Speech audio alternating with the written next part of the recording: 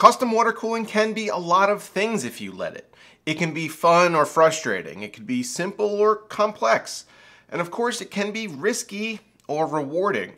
I've done quite a few custom water-cooled builds for the channel, and often people ask me the same questions in the comment sections or on Twitter. So what I've decided to do is put together a guide for those of you who want to dip your toes into the pond, but who aren't quite sure where to start. This is Water Cooling for Beginners, Part 1.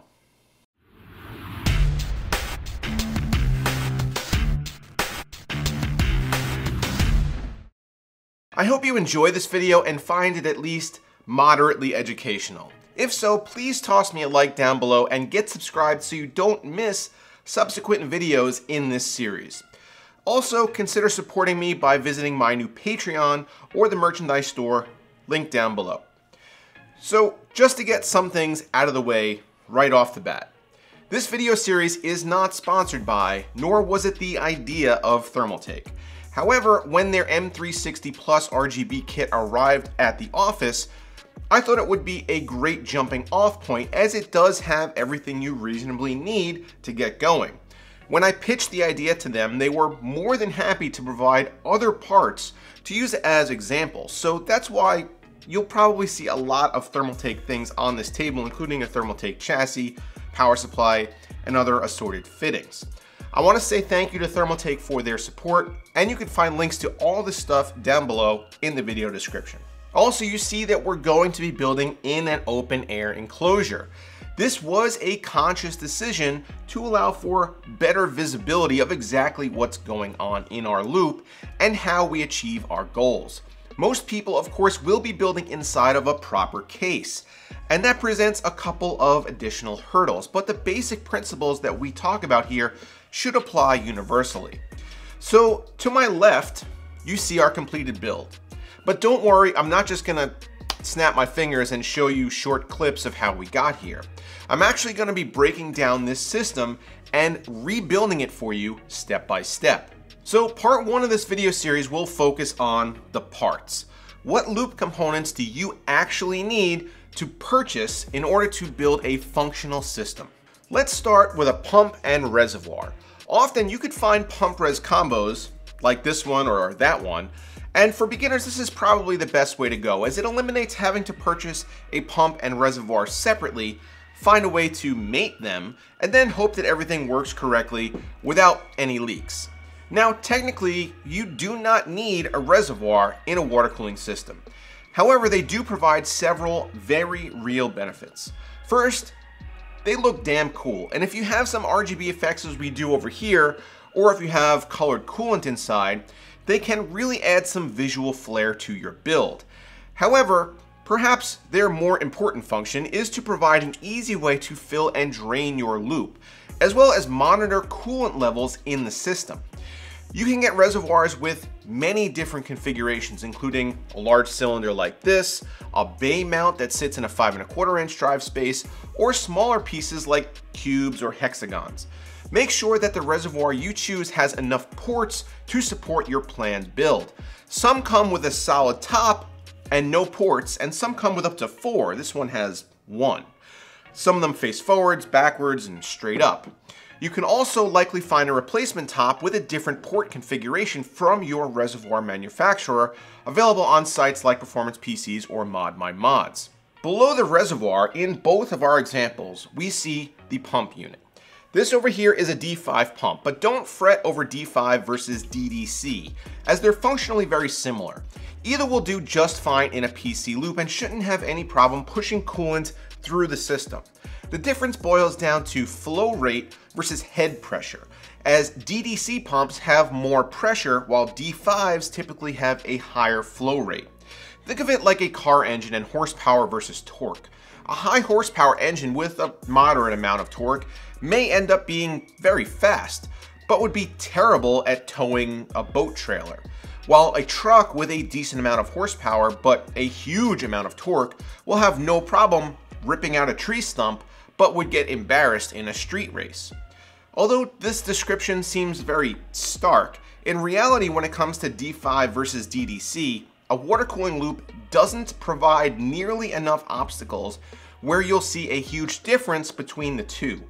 And if you're just starting out, I wouldn't worry too much about it. Your pump will typically have 2 ports on it, an input and an output, although this unit over here relies on the input from the reservoir as it's one connected unit. Make sure you take note of which port is in and which port is out, as it's important in figuring out your loop order later on. Moving over to blocks. This is where the heat generating parts of your system make contact with the loop and exchange heat. You can get blocks for your CPU, your GPU, your VRMs, your memory, and now you can even get them for M.2 SSDs, add-on cards, and even power supplies. Again though, we're going to keep it basic for now. Our loop only has 1 block in it, and that's for the CPU. All the blocks serve the same function: to make physical contact with something that's hot, allow the heat to be transferred through a highly conductive metal surface, usually copper or nickel-plated copper, and dissipated by coolant running through microchannels on the other side. The coolant then carries the heat away from the source.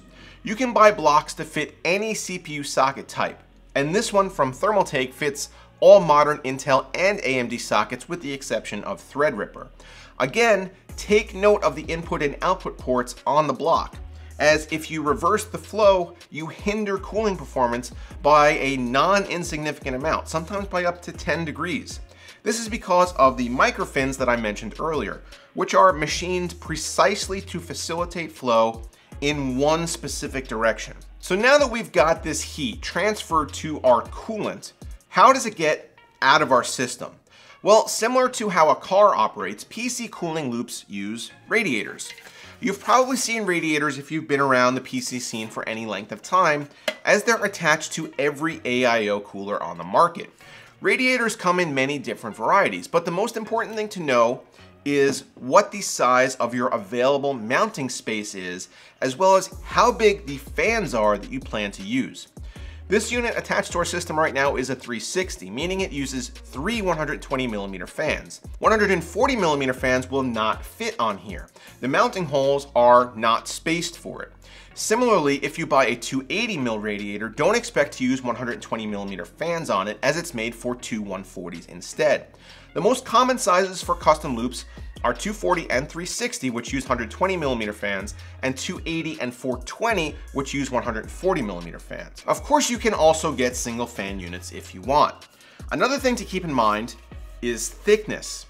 This radiator mounted over here is a 64mm thick monster, which could be a problem in smaller cases as you run into interference with either GPU length at the front or memory modules at the top.